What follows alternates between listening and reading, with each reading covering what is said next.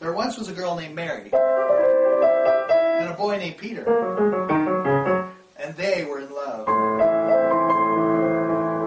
One day, while Mary was in the backyard feeding the elephants, along came a villain.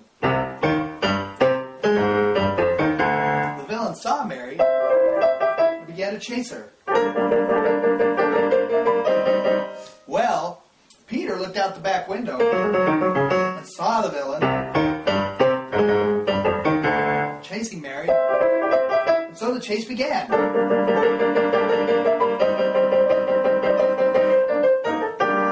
Well, the villain